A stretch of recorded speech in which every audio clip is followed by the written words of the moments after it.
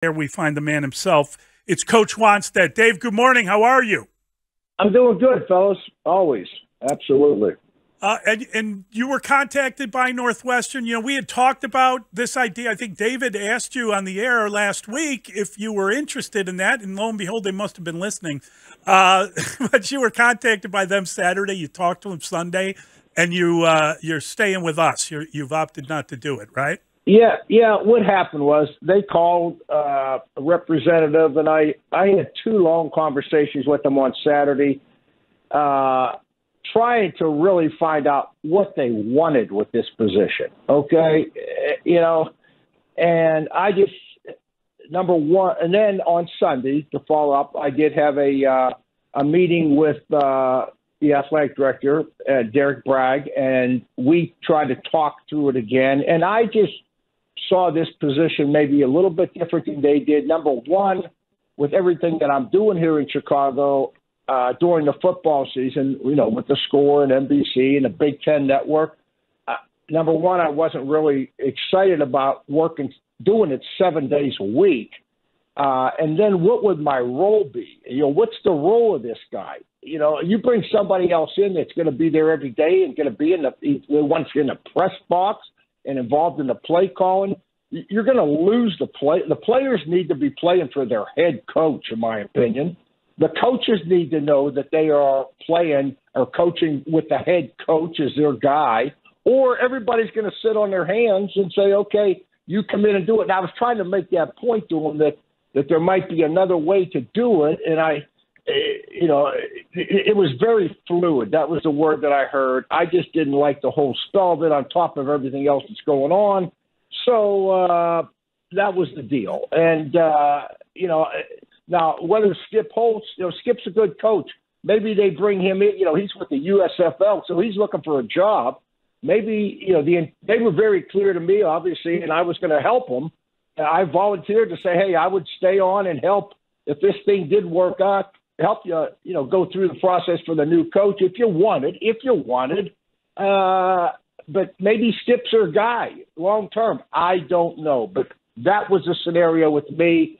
And, I just feel, again, we're talking about the players. They're the ones that really get stuck in the coaches and their families. So this is it's only gotten worse in the last week or two. It hasn't gotten any better, I can tell you that. Dave, not surprised they contacted you. We talked about why it made sense. You represent stability, integrity, and some continuity and credibility that they sorely need. My question would be this. When you spoke with Derek Bragg, we have not had access to what he feels and what they're looking for. You said, what are they looking for in the next coach? Tell us. What did he say to you in terms of articulating what they want? And secondly, I've got to know and I've got to ask, what responsibility did they feel for what's happened in the previous regime? What's happened to Northwestern football? Because I would think that if you're having a conversation about the future, they would have had to have addressed the past.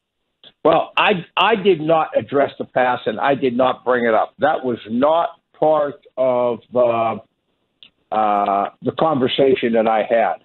As far as what they're looking for in the future, it was, I heard the word fluid, and if you're going to do something, if I'm going to do something, you're going to do it 100%. You're going to be all in. If my name and reputation is going to be part of this thing, and it's just, I don't think they're 100% sure what they want out of this position. Is the guy going to be overseeing game plans? Is he going to be in the press? I definitely was not going to be in the press box. I definitely did not want to have anything to do with calling plays. This is the head coaches and the assistant coaches' responsibility. The players need to know that. That was my spin. I don't think they liked what I was saying, but that's what I honestly believe has to happen to give these kids any chance to have success. So David Braun is going to be the interim head coach, and they are going to, I think, Dave, this is important news because it means they're planning on playing the season. It means they're planning on moving forward with the program. They talk to you.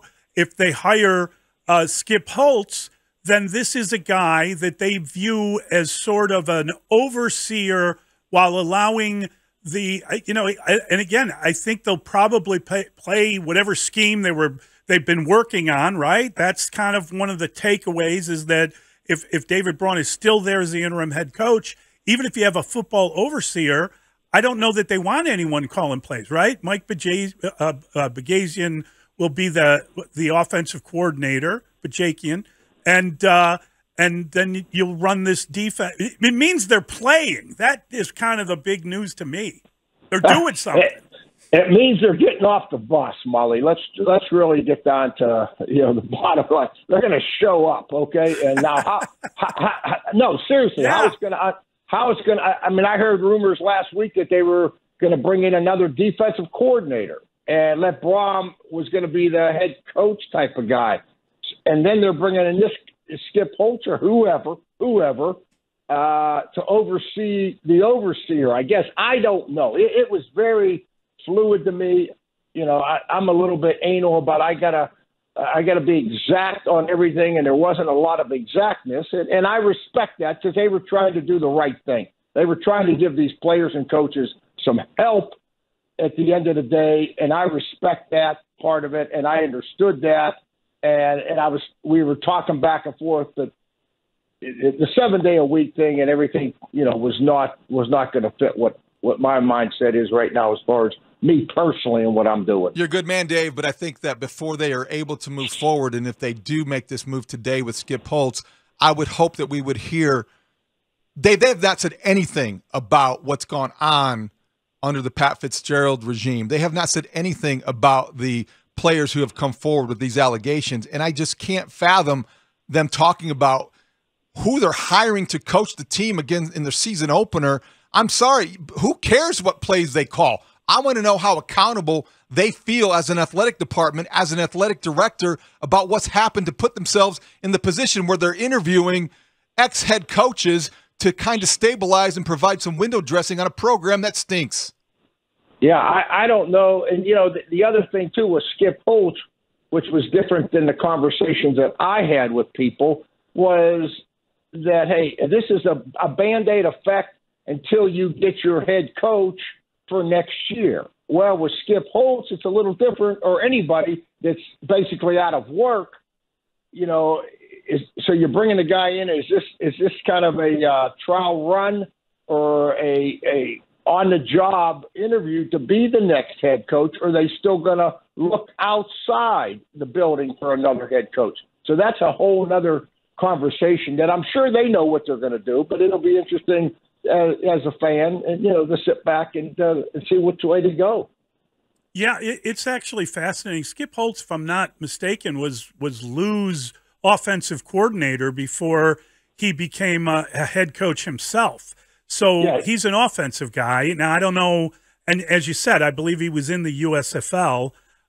He's coached at Connecticut. He's Yes. coached at East Carolina, South Florida, Louisiana Tech. Fired him in 2021. He's been a head coach before. He was Lou's offensive coordinator at Notre Dame and South Carolina, but it's been a long time ago. It's been a while, and he is now the head coach of the Birmingham Stallions in the USFL. It's a tough job. It's a tough job to come in here, Dave, and I'm sure that you probably got a sense of that because you said the word fluid came up often. Yeah. How long is Derek Grad going to be here? Well, that situation is what keeps it fluid. So I understand why there would be a reluctance to work for a guy whose own job security would be tenuous at best. Yeah, and just the defined thing for me, just the commitment. I mean, I've got things going on here work-wise that I just didn't want to give up. And my family and my grandkids, God, I was at Loyola's practice yesterday. I got a lot of things to do, guys. I got a lot of things on my plate, Yeah, don't forget about us, Dave. We need you. Yeah, You're not allowed to leave us. No way. I have too much fun with you guys. Oh, it's so much fun. Dave, I wonder, when we think about them just bringing in an overseer and we talk about Skip Holtz and his life situation and where he would go, I would imagine they maybe want some kind of veteran coach long term because, as we've talked about, this idea that Fitz was there for 17 years and turned down a lot of jobs. Previously, Northwestern is a stepping stone. It's a job where you hire a good young coach, and guess what? He's out of there in 2 or 3 years, and you're now in the process of continually hiring and coaches moving on. I would wonder if they want someone that would be kind of on the back nine just so they could stabilize that program and not have to replace year in and year out. Yes, that would be a good guess. You know, Skip is an example. He's an offensive guy. You know, Fitz was a defensive guy. You know, Skip comes from the Notre Dame, Lou Holtz, you know, a good academic school. I assume that they did their diligence. I'm sure that Skip is clean, you know, as far as NCAA or any of that stuff. I mean, I don't know any of that, but I would assume that they're getting a good, clean guy that's got experience and it's got a good, solid background, that it might be a good fit for them if that's what they're looking for. A lot of ifs in this whole scenario. A lot of ifs because you don't even know who's going to be making the next hire. What are they going to be doing if the athletic director is still there? Dave, I'm fascinated by how this went down, how they approached you, and how they communicated to you what they were looking for. They're using a headhunter, right? They're using a hiring firm just as they did with Derek Craig, right? Yes, I talked to that guy twice, I think, or 3 times maybe. But yeah, I think they wanted to get some help for the players. They wanted to get some support for the coaches, and they're trying to figure out what is the best way to do that. I would have been a good, close to home, knows the program, have worked for the Big Ten. I think all those things checked, but it was just the commitment and you know. And I just didn't feel it was right for me personally, and I did not want to be there. I mean, let's face it. If I'm on the sidelines or I'm at that game, whose face are they going to be? I mean, you know, I'm going to be all. That's not me. I don't want. This is about Northwestern, these players, and these coaches, not whoever they bring in my opinion. I tried to make that point with them. This is not about the guy you bring in. Give these players and coaches the respect that they deserve to play this football season without any more distractions, if that's even possible, which I don't know. Did the size of the cleanup, how big the job is for the next coach, whoever that may be, whether it's Skip Holtz or whoever, Dave, was that something that you considered and got in the way of you saying yes?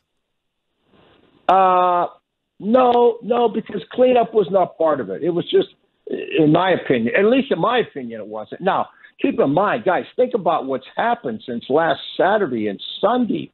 I mean, if you look at your time sheet of everything that's come out with the players and the lawyers and the lawsuits, and it has been every day something, another layer to this thing. And so I wasn't even aware of any of this stuff, you know, and that was not even, I was talking football and coaches and players. That was all that was on my mind. Most of this stuff is broken in the last week since I've talked to him, to be honest with you. Right. Yeah. Dave, thank you. And thank you for staying with us, too. Thanks, Dave. All right, guys.